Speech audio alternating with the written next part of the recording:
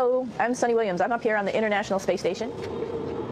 So this is Node 2. This is a really cool module. Of course, most of these modules you'll see they have 4 sides, and they're put together. That way we can sort of work on a flat plane, either a wall, a floor, another wall, or the ceiling. But you know, again, all you have to do is turn yourself and your reference changes. The reason I'm bringing that up is because this is where 4 out of 6 of us sleep.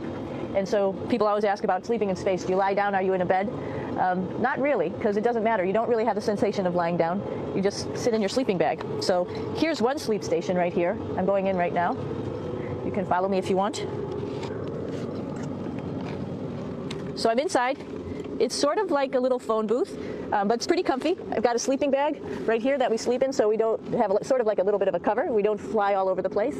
But you know, you can sleep in any orientation. I have it sleeping, feeling like I'm standing up right now, but like you saw, I'm on the floor. But it doesn't matter if I turn over and I sleep upside down. I don't have any sensation in my head that tells me that I'm upside down, so it really doesn't matter.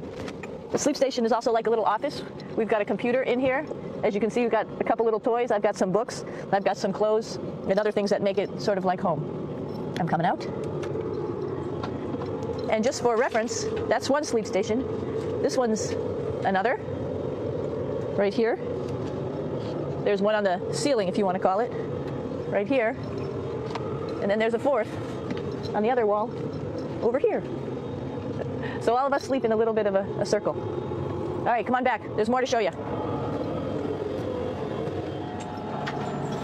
I know that there's some questions about how to use the bathroom and how do you actually live in space like normal, like at home. I mentioned real quickly about getting up in the morning and brushing your teeth and washing your face. Well, how do you do that?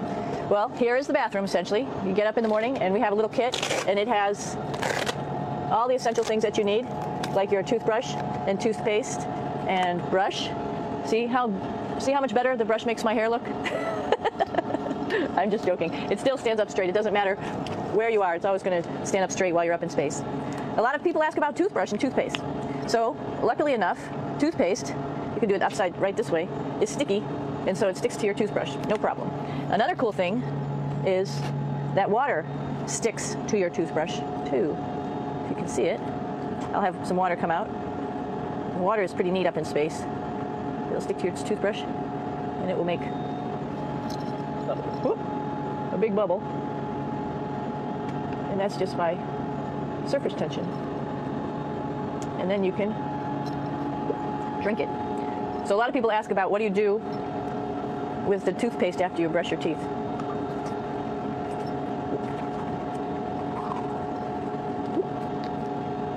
Two options. Swallow it, and it's sort of like mouthwash, but it tastes a little gross. Or you can just spit it out in a paper towel, and then you don't have to worry about it. Swallowing thing I wouldn't recommend at home. I'm only up here for 4 months, so it's not that bad.